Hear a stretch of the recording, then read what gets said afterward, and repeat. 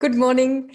It's nice to see you here. And today we're talking about, well, the title is It's All About Feel. And what I'm going to do for some of these coming up webinars is just to debunk some of the training myths. And I wanted to start with this one in particular because I think it's quite broad and it's something I hear a lot. What people tell me is I can't learn from a video. There's no point in my getting online training because I can't learn from a video because it's all about feel. And my answer to that is, well, I'm not sure that you're right. I think it is all about feel. It's all about what you feel when you are training your horse or riding your horse. But I don't think that's a reason not to learn from a video or not to learn from an online course. I think actually it's just the opposite. And today I want to explain why I think that. And I think the first thing we need to do is define what feel is, because it's a big catch-all, isn't it? And it works actually as a great excuse. You know, I can't learn from an online course because it's all about feel, and there's no feel on an online course. And I can't afford an instructor, therefore I can't do anything with my horse. I can't improve my horse's training. You know, I can't do anything positive in that way with my horse because all doors are closed to me. And, you know, of course, exactly the opposite is true. And feel, what I feel is going to be different from what you feel, which is the major reason that having somebody standing there in 3 dimensions as opposed to 2 dimensions is actually in many ways worse. So first of all, I want to just talk about what feel means. And I think that it's rather misunderstood, because what feel is to me might be very different to what it is to you. And we talk about feel quite a lot in horse training, and yet we don't define it. And I think that's a mistake. So let's think about something like a good contact. Now, you're quite often told, especially in dressage circles, to have a good contact. And yet nobody ever tells you what that is. So for me, the feel of a good contact might be 2 newtons of pressure on the horse. And yet I know that there's a lot of dressage riders riding around with a good contact that's 45 newtons of pressure on the horse. So it's a very different thing. You know, for me to ask the horse to move forward using the leg, apply the leg, that's a feel. For me, it's the lightest of touches. For somebody else, it might be a big fat kick. So again, you know, it's completely different. And it's something actually that only you and your horse can work out. So it's no good me telling you, even if I'm standing in the middle of the arena, to apply 4 newtons of pressure to the left rein, because, well, that probably won't mean anything to you at all. And really, you want to apply as much pressure as it takes to get a response, and then you want to release all of that pressure. And that's something you could do without me standing there telling you how to do that. So there are other sorts of things that are involved with feel, of course. So there's our seat, where our seat is on the horse, how the horse feels underneath us. That's a feel thing. And of course, our balance as well. That's a feel thing, how we're balanced on the horse. But a lot of what we probably think of broadly as feel is actually more associated with sight and what we're seeing. So a lot of what people are thinking about that they need an expert for are actually things that they can observe. So for example, if the horse is stressed or frustrated, that's something you can see. So we were talking yesterday about horses in the round pen that feel chased, and the difference between a horse that feels chased and a horse that's fed up with being chased. So they're 2 different things, aren't they? Because you might feel sometimes that you're chasing your horse. If you've got a horse that perhaps is being really lazy in the round pen, or if you've got a horse that has been chased in the round pen before, then that horse is going to exhibit different behaviors from the horse that is feeling chased. So the important thing is not being able to feel something, it's being able to see it. It's being able to recognize the behaviors that are indicating what is going on in the horse's head. And we'll find this all the time when we're riding. So if you're riding along, you ask your horse for a canter transition, you put your leg on and you squeeze and you do all the things that you usually do. The horse pins its ears and pig roots.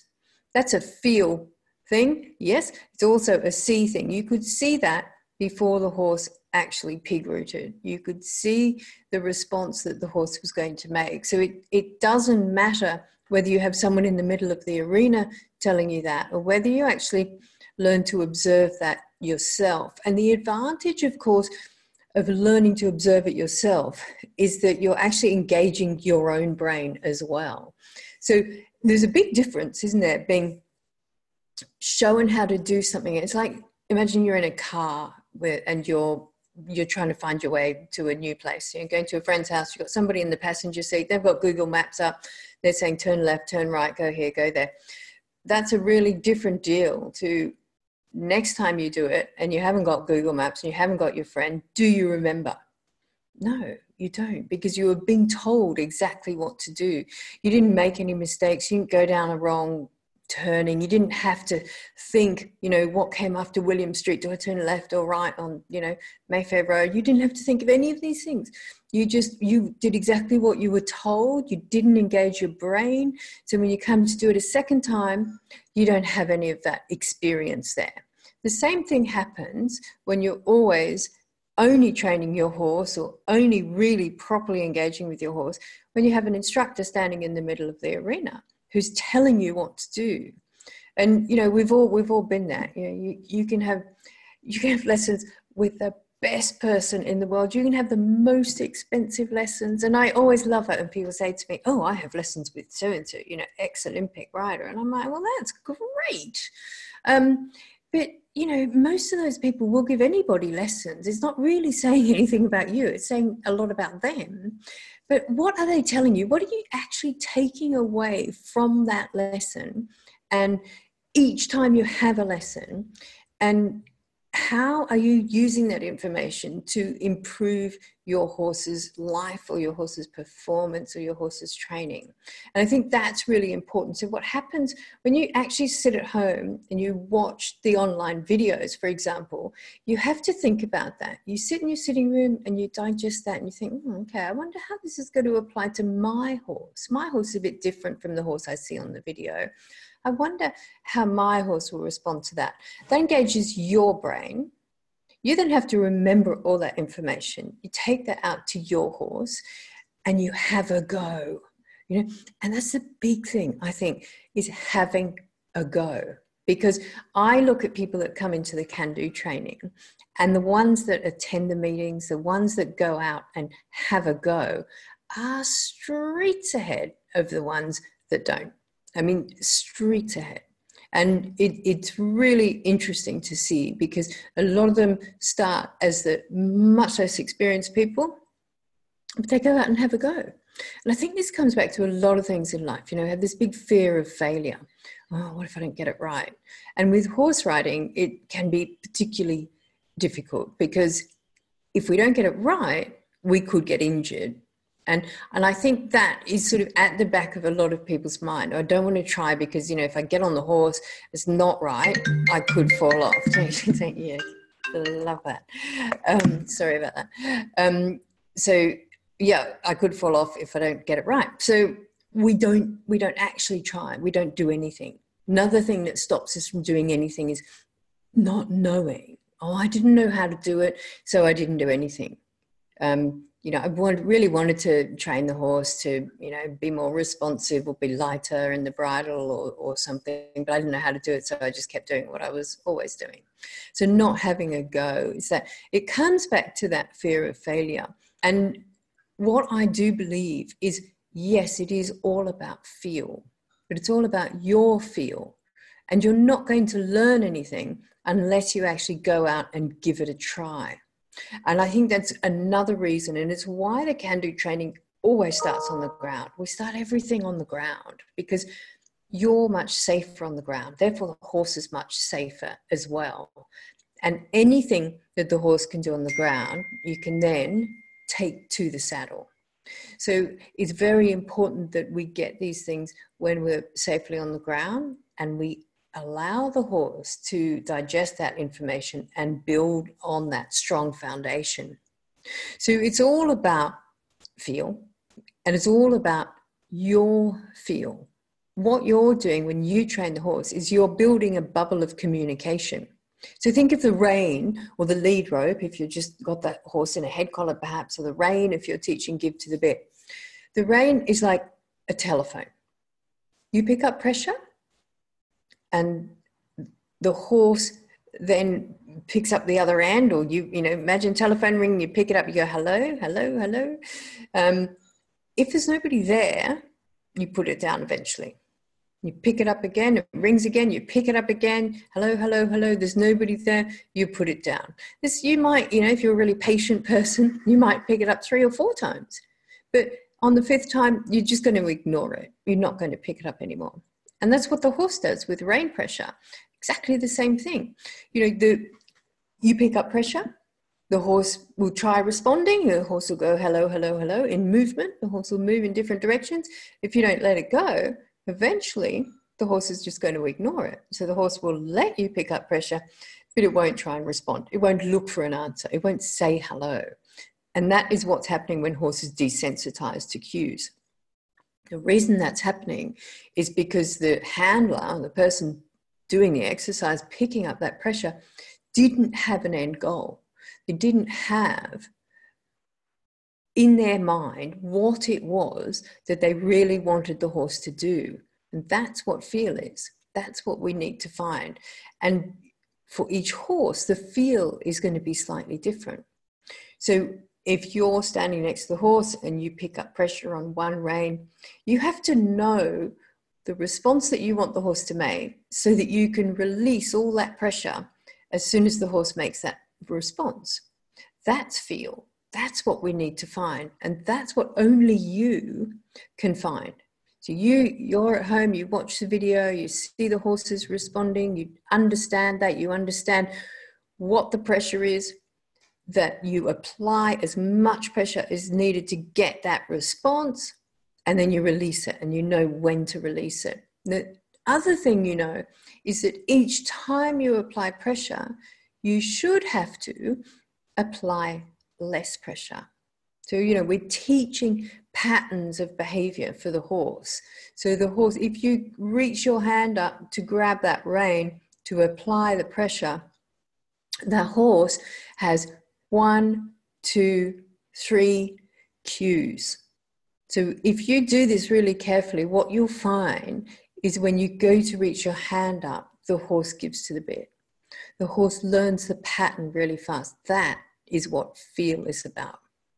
So I can take your horse as your instructor and I can warm the horse up. And I used to love doing this, lessons, giving people lessons. Oh, I'll ride your horse for the first 10 minutes. That'll be fun.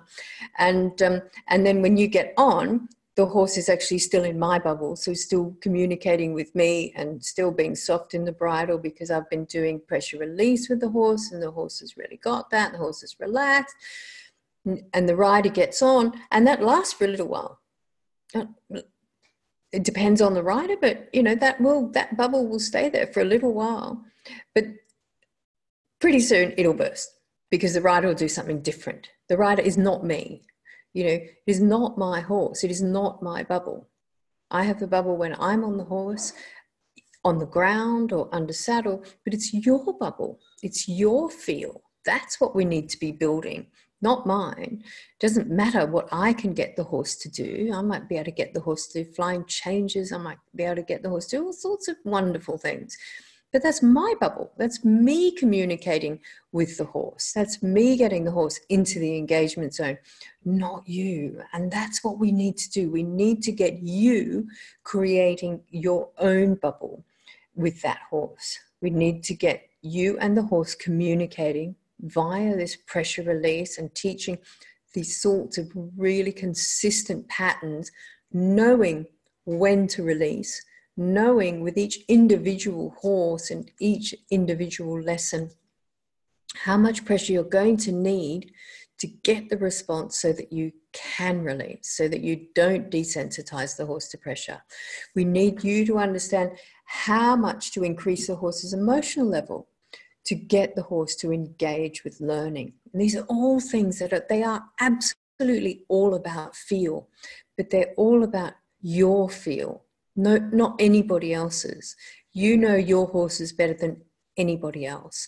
And it's really important that you understand how each of them perceive feel, because these horses behind me, they'll all be slightly different. They'll all have slightly different histories as well. So I might pick up pressure on one of these horses and I might only need 2 newtons of pressure to get the horse to respond to give to the bit, for example. And on the next one, I might need 4 newtons. And on the next one, I might just need to go close and the horse will respond. So they're all going to be different. So I think, you know, talking about feel as something that is the same for everybody and the same for every horse is really unrealistic. What we're really talking about is bubble building. What we're really talking about is communicating with that horse.